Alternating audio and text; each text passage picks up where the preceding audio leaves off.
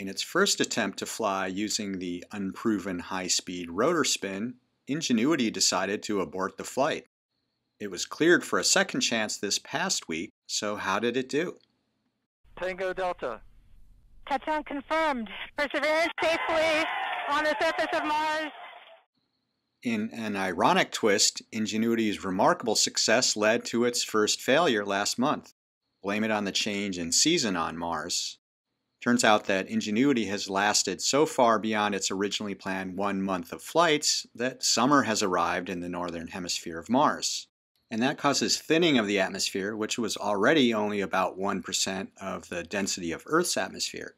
So Ingenuity faces a new challenge as some of the CO2-rich atmosphere freezes out on the South Pole, where it's the winter season.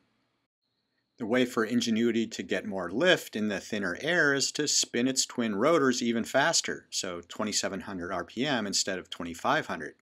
First it did a spin test at 2,800 RPM on the ground. Here's the before and after images under Ingenuity and a rock hammer for scale. You can see the change in position of the rotor shadows, but that's it.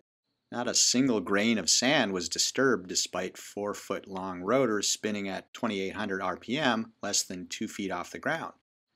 This shows that the extremely thin air produces barely any prop wash. As I described in episode 26, this spin test may have led to the failed pre-flight test known as the servo wiggle, but the problem was not reproduced in subsequent wiggle tests. So Ingenuity was cleared for a flight that was intended to be short and simple. Spin up to 2,700 RPM, fly 5 meters straight up, about 16 feet, translate a couple of meters sideways, then land 23 seconds later. The sideways translation was designed to avoid landing on a sand ripple. During the previous flight on Sol 193, Ingenuity came down right at the edge of this ripple. Although the risk is low, landing on the sloping side of this ripple could be hazardous, so better to shift away from it. Here's how it looked from the air as Ingenuity approached its landing zone. And through the magic of video editing, I can give you a sense of how the landing might have looked. The big day was on Sol 241, October 24th on Earth, when Ingenuity successfully executed its 14th flight.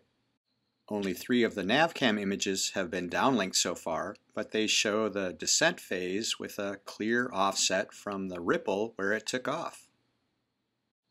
This simple test flight shows that Ingenuity can continue to explore Jezero Crater in the coming weeks and maybe months, using a rotor spin rate faster than was ever tested on Earth.